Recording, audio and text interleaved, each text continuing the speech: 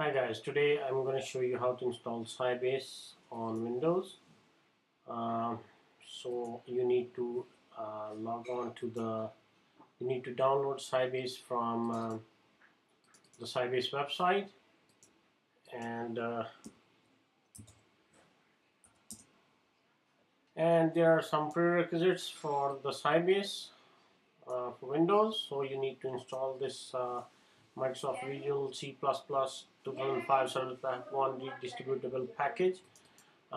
Because it uses DS Edit.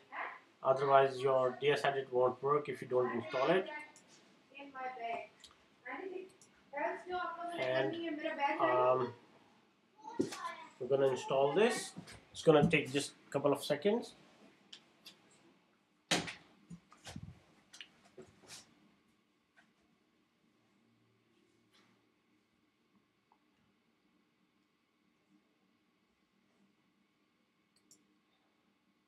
While this is being installed, I just want to see how many. We have only one drive here. That's fine. Okay, and the installation is complete. We're gonna install 2008 Service Pack 1 redistributable package.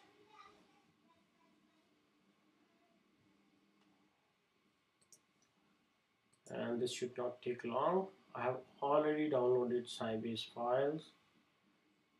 Installation is complete, so I have already downloaded these files. So I'm gonna run setup console. You cannot choose setup as well.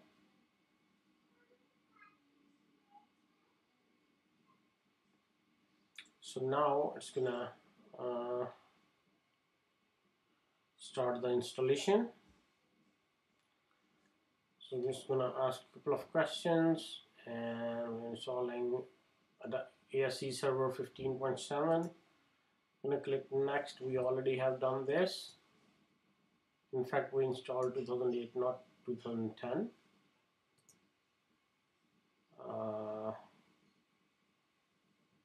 We want to install it in the C drive. I'm gonna just select the default location. So I also,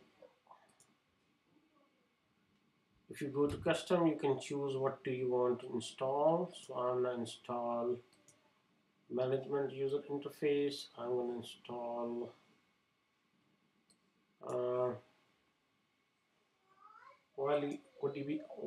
DB driver, and I guess we are good to go. Yeah, I'll just disinstall just in case, and I'll install a licensed copy. Select my location, which is United States of America. I'm going to accept the license and click on next.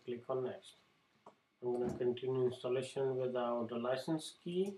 And click next and install developer edition. Or I'm not installed developer edition. I do not need to set up the email alerts at this time. So I'm going to click next.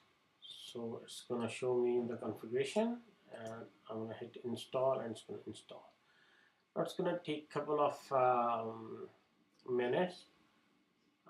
In fact, more than a couple of minutes. So I'm going to just pause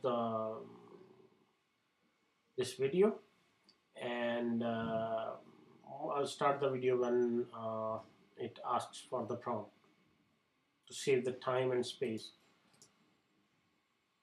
So see you soon.